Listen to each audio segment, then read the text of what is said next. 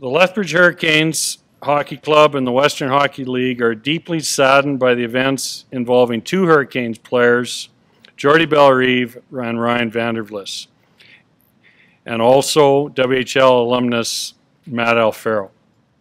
Alfaro, Bellerive, and Vandervlis suffered various injuries resulting from starting a campfire on the evening of Friday, February 15th. All three players are currently being treated for their injuries at a hospital in Calgary. It has been reported that the campfire occurred during a bachelor party.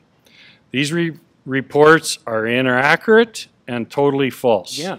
But I think anybody who has camped and anybody who started a fire with wet wood has used some sort of accelerant to, and this went wrong. And why it happened, I don't know. I wasn't there. I don't know those details. And, you know, maybe at some point the police investigation will bring that up. From what I understand, they're all three sitting on the same bench. So they're all sitting beside one another.